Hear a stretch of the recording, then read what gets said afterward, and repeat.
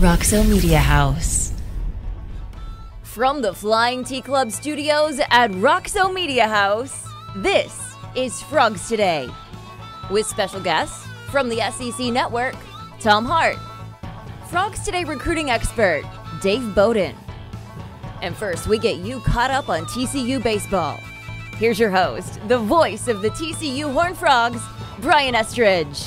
Friday edition of Frogs Today starts right now here at the Flying T Club studios. Got a great lineup for you. Our friend Tom Hart, the voice of the SEC. He will join us from the SEC Network, presented by ESPN. The Frogs in Mississippi State play on Saturday, tomorrow, in the Big 12 SEC Challenge. That's going to happen at the Hump, they call it, in Starkville at 3 o'clock tomorrow. We'll get a preview of what the Frogs may expect out of SEC basketball. By the way, it'll be SEC officials as well on Saturday for that one. David Beaudin's going to stop by. It's a huge recruiting weekend here in Fort Worth for TCU football. It's Junior Day, and there's a big name on campus this weekend. We'll talk about that a little bit later on. But right now, we start the day with some news and notes that's happening around the league, including the league coaches in baseball in the Big 12 voting TCU #1, picked to finish first in the Big 12 preseason poll. The Horned Frogs, ranked as high as number 14 in some of the preseason polls as well, garnered 5 first-place votes. That was more than anyone else, as a matter of fact. Texas Tech was, they were picked to finish second, or third, I should say, behind Oklahoma State, and then Texas coming in at 4th. By the way, since joining the Big 12 in 2013, TCU has been picked no lower than 4th. 10 times the Frogs have been picked 3rd or higher in the poll. We called up with head coach Kirk Saarloos about that number and the fact that they are the preseason #1. And what does he attribute that number to? Yeah, I think what it is it, like you said, it respects the program in terms of what it's done in the past. I think, we've been in the conference something like 10 years, and we've got some part of a championship in 8 of them. So I think it says a lot for that. For this year's team, nothing. I think, I think you have some guys back from last year's team, and, the coaches decided, they want to put that, heap of praise on us. And but really it doesn't matter. You look at the preseason rankings in every sport. I wish they'd do away with them because it really doesn't matter. It's from last year's team and what they think this year's team can be. By the way, a league-high 6 TCU baseball players were part of the preseason all-conference team. They cranked up practice today on the first day. We asked him going in what he wanted out of day one. Really, for it to be no different than any other day. We've put a lot of great work in, whether it be in the fall or since the guys have come back, and we've been able to be with them in short periods. Now that we get them 4 hours a day, really nothing changes. We've been doing this for since the 15th. And the 27th, which is tomorrow, is just another day. Just like I said, February 17 and hopefully June 17. You got to take them for what they are, and it's just an opportunity to get better. That's TCU baseball coach Kirk Saarloos. All right, turn our attention now to men's tennis, where for the 8th consecutive year, college tennis's marquee indoor event takes place right here in Fort Worth as the 3rd-ranked Horned Frogs get set to host the ITA kickoff weekend. It'll happen now from tomorrow, Saturday, through Sunday at the Baird Freeman complex of the indoor facility there. It's a great lineup. The regional includes the likes of Utah that will be there, Texas Tech, Gonzaga as well. Utah, by the way, the #2 seed in the 2-day affair, followed by the Red Raiders at 3, then the 4th-seeded Bulldogs. Of course, the #1 seed is the TCU Horned Frogs. The Horned Frogs face Gonzaga at 2 on Saturday. By the way, TCU is the defending ITA national champion. TCU women's basketball dropped a tough one to #18 Iowa State earlier in the week. They'll host West Virginia. That'll happen tomorrow afternoon at 1 o'clock at Schollmeyer Arena. Horned Frogs men's side getting ready to take on Mississippi State. That's at 3 o'clock, as we mentioned, tomorrow from Starkville. So what's different about the SEC and the Big 12 as far as college basketball is concerned? Well, our friend Tom Hart will tell us, because he's going to join us next from the SEC Network, when Frogs Today continues after this time. Dave's Hot Chicken is a cult favorite and now has 2 locations in Fort Worth, Bryant Irvin Road on I-20 and Berry Street at TCU, both owned and operated by Horned Frogs. Mention the Frogs Today show and get 10% off anytime and order online at daveshotchicken.com. The Flying T Club provides the everyday TCU fan and alum the ability to specifically support TCU student athletes. Flying T Club offers 3 levels of memberships. The Flying T Club is a nonprofit organization supporting the brand development of TCU student athletes through a series of unique event-based networking opportunities, which are exclusive to our members. These events provide a great social engagement tool for our members and student athletes alike. Follow them on Instagram at Flying T Club or online at flyingtclub.com. Texas-based Happy Water offers the best-tasting, sugar-free kids drink ever made. Happy Water comes in 4 delicious flavors that you can find at local retailers and on Amazon. Each pouch contains 0 grams of sugar, 0 calories, and 0% juice. Head to happydrinks.com for more information and to purchase Happy Water. That's HAPI Live happy, be happy, drink happy. Frogs Today continues here now from the Flying T Club studios. We welcome in an old friend, the voice of the SEC. I like to call him that because whenever I hear his voice, I think SEC. His name's Tom Hart. He joins us right now. He's got a big one. He's got Arkansas and Baylor coming up as part of the Big 12 SEC Challenge tomorrow. Of course, the Frogs taking on Mississippi State in Stark Vegas at 3 o'clock. Tom, we wanted to get you on to dive right into this thing a little bit. Big 12 basketball, you know, we're kind of, we're fortunate here in that the league's, it's really good right now. Horned Frogs are having a terrific season, obviously. What are they in for when it comes to SEC basketball? Will we see a shift in styles here? I think so. I think a big shift, and there's a couple of different ways to think about where the SEC is as a whole, and Horned Frog fans will see that in Mississippi State. They're kind of the blueprint for what the SEC is. Things have shifted over the years, right? They always go in cycles, and the SEC now is a league that's predominantly a defense-first league. There's some elite defensive units in this conference. Tennessee is the best. Rick Barnes is playing this man-to-man pressure defense, and they've been holding opponents of 40 points in a game, which is unheard of. And the scoring's lower in the league, and the reason for that is so many teams take great pride in their defense. I think half the league right now in league play, Brian, is shooting under 50% from two, right? So, yeah, that makes you go, ooh, well, that's not very good. Well, the counter to that is it's a league full of really good bigs, and you'll see one in Tolu Smith on Saturday afternoon, that are great rim protectors. And so if you don't have a squad full of great deep shooters and can knock it down from 3, what SEC defenses will do almost to a man is they're just going to sink back in. They're going to protect the paint. They're going to keep you away from the rim. And if you find a way to get in the paint, they're going to have a shot blocker waiting there for you. So that's the result of that as a whole. Outside of Alabama, which is in its own tier, is one of the top teams in the country, and they're elite offensively, there's a lot of rock fights out there. There's a lot of tractor pulls. They kind of turn into this black and blue, like old school, almost Big East basketball. So you better be prepared, wear your shin guards, and have an ice pack ready. Yeah, that's interesting because TCU has been so good in transition, number 1 in the country in fast break points. We saw that against Kansas. We saw it the other night against Oklahoma as well. I wonder if they can sort of will Mississippi State into a running game at all. I mean, the Bulldogs come in averaging, like 66, 68 points a game. That might be hard. I think it's possible in the respect that the game's at the Hump. It's in Stark Vegas, which, by the way, is a quintessential collegiate town for folks who have been. It's a really cool spot, and I'll give you some highlights of that in a second. All right. But Chris Jans, in his time at New Mexico State, has, before making it to Starkville as the head coach there, has been a slow-tempo coach. You know, defense first. We're going to grind it out and stop you on the defensive end.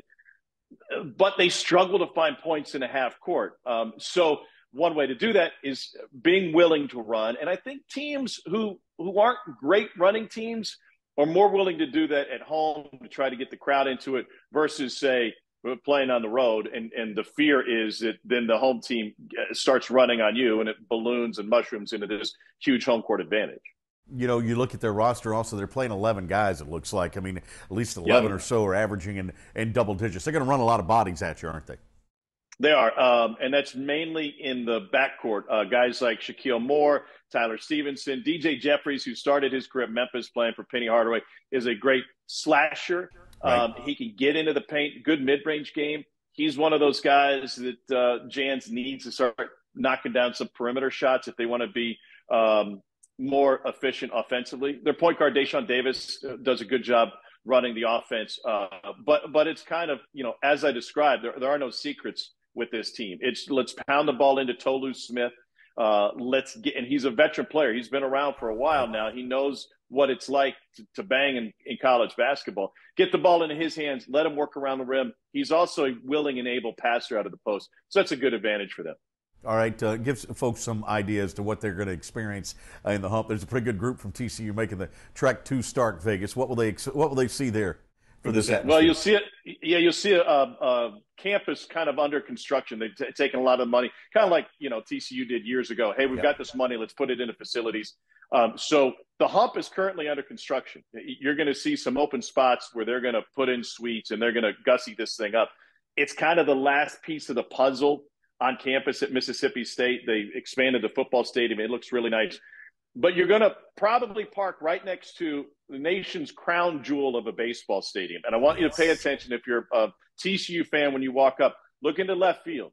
And what you'll see in left field is a separate building that houses, I think, a dozen condominiums. In fact, when Mike Leach got the job at Mississippi State, he tried to live in those condos at the ballpark. And finally, the authorities came to him and he said, you can't have an address here. You can't get mail here.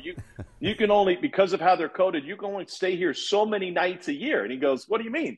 This is perfect. I can walk right across the street to the football offices. Yeah. So they have a former AD, John Cohen, who was the head coach at baseball at Mississippi State. Prior to that was at Kentucky. They've really invested in the sport. And, of course, they won the national championship a couple of years ago.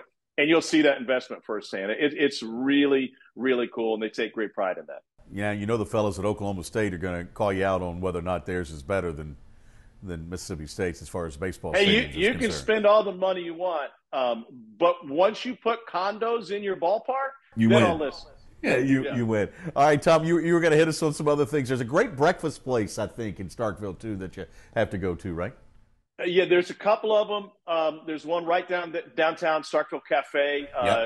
Restaurant Tyler's downtown as well. If you're having a hard time getting into Restaurant Tyler, go around the building and down the alley, and there's a speakeasy underneath the building that used to be the storage for the old shoe store that occupied that corner of that downtown eatery, and then right around the corner from downtown. And it's a small town. Everything's, pretty much walking distance. Right.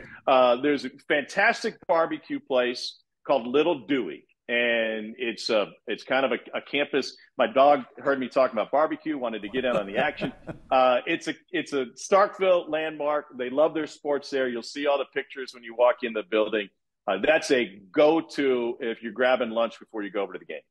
All right, Tom, always a pleasure to see you, man. Look forward to seeing you down the road. By the way, have you been able to, I know you do, been able to keep up with Big 12 basketball at all? I know your responsibilities have you locked in on the SEC predominantly, but what do you think so far? Yeah, no doubt. In fact, I had Kansas and Missouri each of the last 2 years. I'm a Missouri guy. I love the history of college basketball, and that's one of the great rivalries. Now, after the game, Bill Self, when I ran into him walking out, he goes, now, Tom, you request this game every year, right? And I go, yeah, Coach, I sure do. And he goes, you want to think twice about that next time? They've beaten the doors off Missouri in back-to-back years since they renewed that thing. I just think that overall, I'm not telling the viewers anything they don't know. From top to bottom, the strength of that league is amazing. And to see the success at Kansas State, what Jerome Tang has done, it's just fantastic. And specifically, as a guy who covered the SEC, if you're not familiar with Keontae Johnson's story, he's a guy who was an SEC preseason player of the year and was going to be a first-round pick and then had the heart ailment and had to sit out.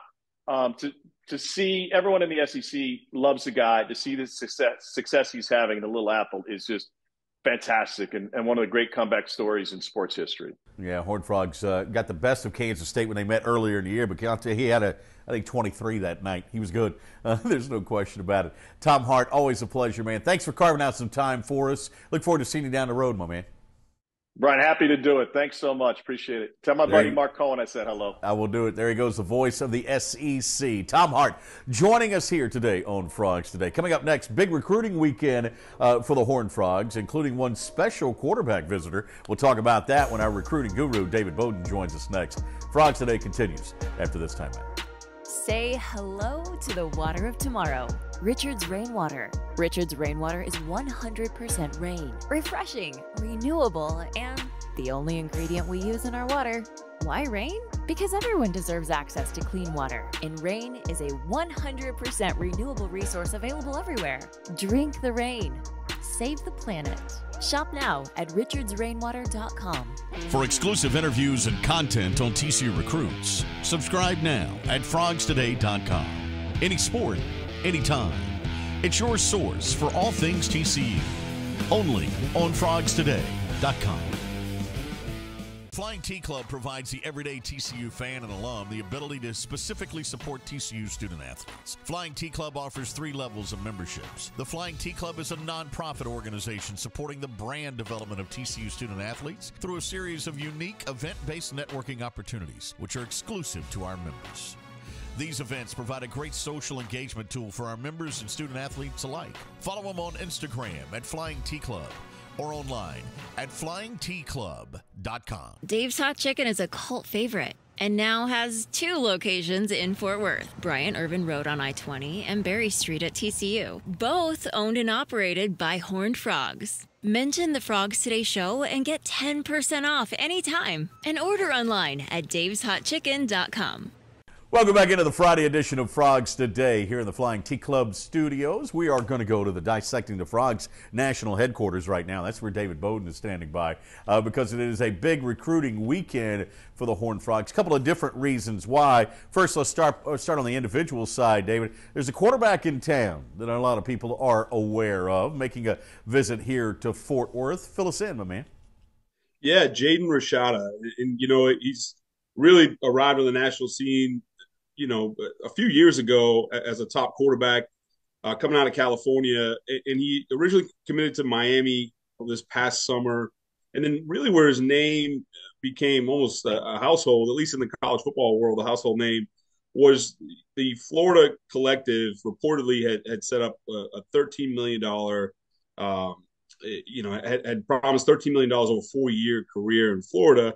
And then there's been all kinds of problems with that collective coming out of the University of Florida, and that really reared its ugly head after signing day. Jaden committed, signed on the early period, was supposed to report this semester to Florida, and they realized he didn't show up. His whereabouts, no one knew, and finally he asked to be released from his national letter. Florida did grant him that, and so now he's looking for a new home, and there are plenty of suitors out there, trying to get him, and TCU is one of them. And I think it's big that he's showing up this weekend. Brian, I'll tell you why.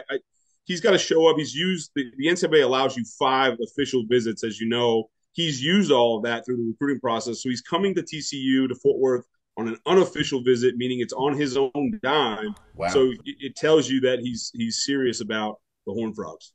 All right, it's TCU in Arizona State. Is that right? Isn't that where his dad went to school? That's right. Yeah, his dad started at Arizona State in the early 90s. So he's got some familiarity there. Of course, it's a brand new staff, and they're looking for a quarterback. So it's a situation there that I know is appealing because he has a really good shot of coming in and playing right away. Also, Oregon State a little bit kind of on the fringe, and then Washington making a hard push as well. So the Pac-12 really heavy, trying to get him to stay on the West Coast. All right, before we get emails about it, David, the $13 million NIL deal, that was Florida. That doesn't necessarily mean it's going to be at either of these other schools, correct? No, and to be honest with you, I don't have any direct knowledge of this, but I don't think it ever was there either. I think some of these numbers are inflated, thrown around. We'll never know. But we could do a whole other show on this, Brian. I think this is just another bullet point as to why there needs to be some governance and to kind of get this stuff wrapped up. And personally, I think there needs to be a binding contract on both ends, because otherwise I'm all for the student athlete having some power in this. But what's happening is they have all the leverage, and it's become nearly impossible for the institution, for the college university, to maintain any kind of roster. And so there's really roster management is nearly impossible these days if this continues. To me, this is also a perfect example of why it is so special that the Flying T Club and TCU work hand in hand the way that they do, to where there's no superseding the athletic department or the football wishes or anything like that. We're fortunate here that the collective here at TCU is able to work hand in hand with what TCU Athletics is doing, right?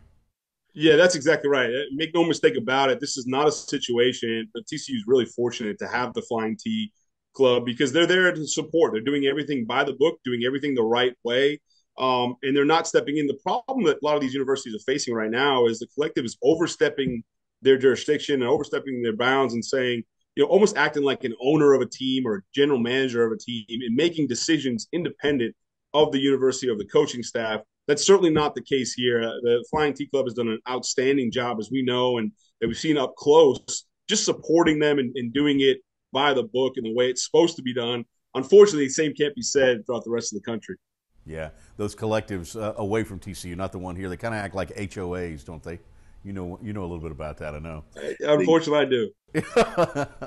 All right. Also this weekend, it's a big junior weekend here at TCU. Huge recruiting opportunity for the TCU coaches to see guys who are rising juniors, correct? Or excuse me, current juniors, I should say, at high schools, right? Yeah, they call it Junior Day. It's really kind of morphed into an underclassmen day. Gotcha. So they will have, but the majority will still be the class of 2024. They do have some 2025. I know the tight end over at Duncanville is a guy that they offered recently. Out of Allen High School. Really, it's going to be a 5-star. They don't award those 5th stars to the underclassmen, but he will be a 5-star tight end. So they're going to get him in to take a visit. And even though TCU has arrived on the national stage as a brand, certainly with their national championship run, and that has really had an impact in recruiting. They're now getting involved in some national conversations, with some national recruits, and battling some traditional blue blood powers throughout the country. They're still making Texas a priority, in particularly in DFW. So, the initial list coming in this weekend, it was 35 kids. I think out of the 35, I want to say 32 or so from Texas, the majority from this North Texas area. There'll be a few that they add to that, kind of guys that hang on to some of their buddies and some guys that want to move in. But, even though they're flying around the country, the travel has increased.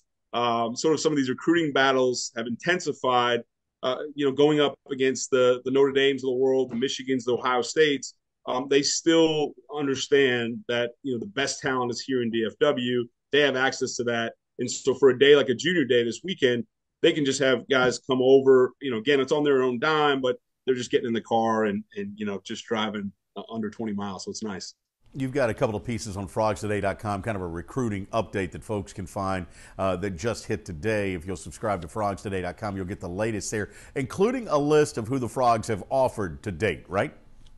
Yeah, what we're doing is now just weekly on frogstoday.com, we'll have a recruiting recap, just kind of, just news and notes and of all the things that are going on with TCU football recruiting. And that includes all the guys that they offered from the week. They've been out on the road all week long. The staff has been in many different high schools. And so we'll update you on that. We also have a full list of all the guys coming in for the Junior Day, as well as an update. We had a new enrollee from the transfer portal. We'll update him, and also a little bit more on Jaden Rashada. All right, all that detail is at frogstoday.com. We encourage you to go to that. All right, I'm not going to let you out of here without this. AFC, NFC championship games this weekend. Who does the football guru, David Beaudin, like for the Super Bowl? Oh, man, I don't know. I happen to know a few guys with the Bengals, and so I'm rooting for them, but it's strictly biased. I don't know enough about the NFL, Brian. I'm sorry. Oh, come on. It's all football. Man, I could have asked you about a 6-man district, and you would have given me that. You're right. It's recruiting season, man. We got to focus on that. All right. You just want me to go ahead and say the Eagles for you? Sure. Eagles, Bengals. Tough. I'm a guy from Boston. That's a tough one, but I guess we'll do it. I know it. Coach David Beaudin, always appreciate the time there from Dissecting the Frogs headquarters joining us here. All right. As we mentioned, that detail on recruiting is going to be on our website at frogstoday.com. We want to encourage you to sign up there, register, subscribe, share, comment, like, get in the forum. We need you there at frogstoday.com. Also need you here on our YouTube channel as well. Again, we want you to subscribe to that and share, like, and comment as much as you can. All right. That's going to do it for today's edition of Frogs Today. Don't forget the Horned Frogs and men's basketball action against Mississippi State. Women take on West Virginia tomorrow, so a busy day tomorrow as far as college basketball is concerned. We'll be back with you on Tuesday with another edition of State of the Frogs with head coach Jamie Dixon. Then Wednesday next week, another edition of Frogs Today. Until then, for our entire crew, thanks for joining us here this week for Frogs Today. Have yourself a great weekend. Frogs Today is brought to you by the Flying T Club, supporting TCU student athletes, and by Richard's Rainwater. Say hello to the water of tomorrow. Frogs Today is a production of Roxo Media House.